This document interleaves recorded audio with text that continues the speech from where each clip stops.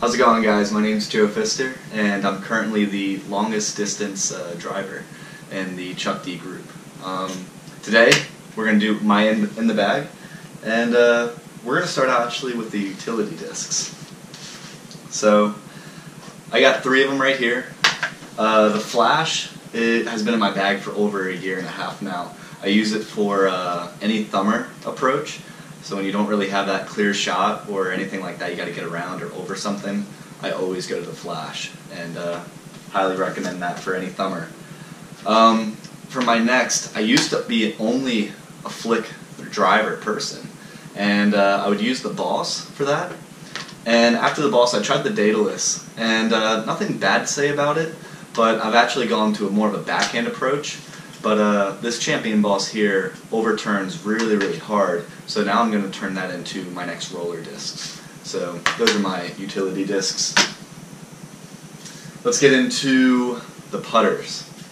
So right now I currently have 5 putters in my bag. You could call it tryouts. So right now I have the Nova XT. I have the P2 D-line, the dart, and then I have 2 arrows. So the story of why I have so many putters is I like the arrow for any straight shot. This is the longest putter in my bag currently, and I love to use this one for any 40 or 50 foot or drop in putt shot.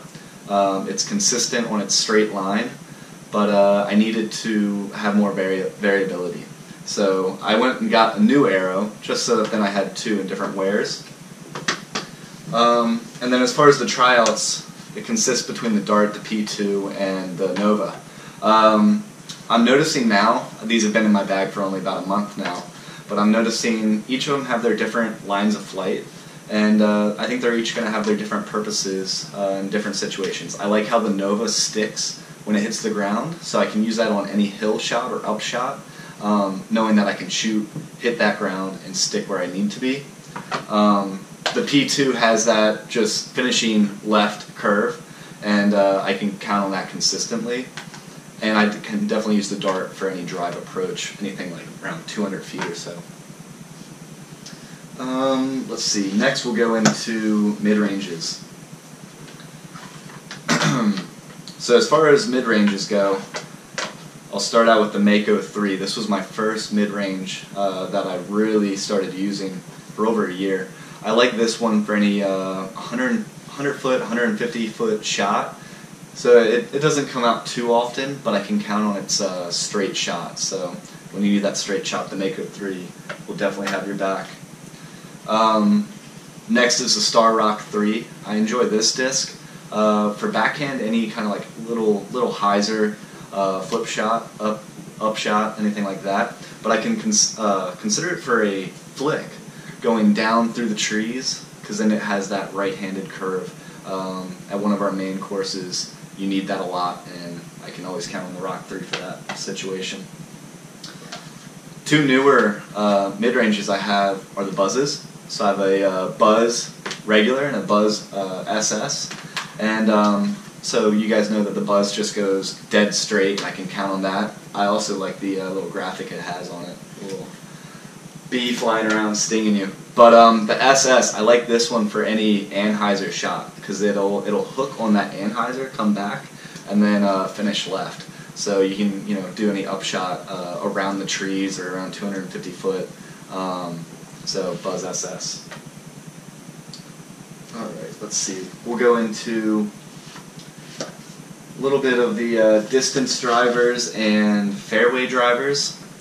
Let's start in order. So I have the FD2, and a lot of these are actually newer in the bag. I've been experimenting with some Discmania and Innova discs, but I like the FD2 because it has a consistent flight pattern, and it's a speed of 7, so you can use this as a driver on a shorter drive approach, but you can use it for an upshot if it's a longer hole. My T-Bird today actually threw this one, and it hit a tree, came down on the chains. It didn't sink though, but we were really close. Haven't gotten that ace yet. But it's an 8-speed, and as long as you get really good spin on it, it's a fast flying disc, and it'll hold its line consistently. So that's kind of a thing that I always look for in any disc, is a consistent line. Next, these two kind of go together. So I have the Thunderbird, a 9-speed, and a CD2, 9-speed as well. The CD2 has a little bit more of a flex shot, where the Thunderbird is more of like a straight laser shot, as I would call it. I like the Thunderbird for like a high speed shot, and the CD2 I'll use for any kind of big flex. So if I need to really air it out, or dodge some trees up the fairway, CD2 is great for me. And then finally, as far as this is a distance driver, but it's an 11-speed. It's a CD3, and I just would call it, it's the big brother of the CD2. Goes a little bit faster.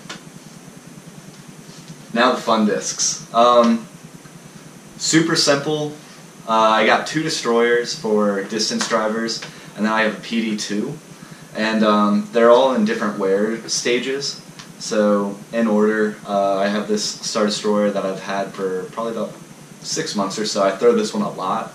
I can throw this one with a little bit of an ante, and it'll go laser straight. So high speed disc, I can get maximum distance, and a lot of accuracy. So this one's a lot of fun. I always go to my yellow Destroyer. And then my light blue Destroyer here, both the same weight but just different wears. So I use this one for big hyzers over trees. It's consistent in that. Heavy winds, I'm going to use it for that. And I try to use this one only for big hyzers. That way I keep the yellow one as the worn disc, and then my blue one as the fresh Destroyer. So the PD2 was actually given to me, well, fair trade, with Matt Riley. He's a member of the Chuck D group as well. And the PD2 it's a great disc. I'm still figuring it out. I got to really wear it in a little bit more. It's still really stiff, but I like the way it drives. It flies really straight if you put it with a lot of spin, a lot of power, a lot of arm speed. But it'll also hold its line, so I can use it for a hyzer. And I think as I develop my game, it's going to be a disc that I can always go to for maximum distance drives. So, yeah. Let's see. I got this right here. So I got a little Innova putt placer, and it's a little memory thing for me. I got it 2 years ago for a birthday present, so that's always in my bag. And that's it. Thanks for joining us. This is Chuck D, Joe Pfister for you. Take care, guys.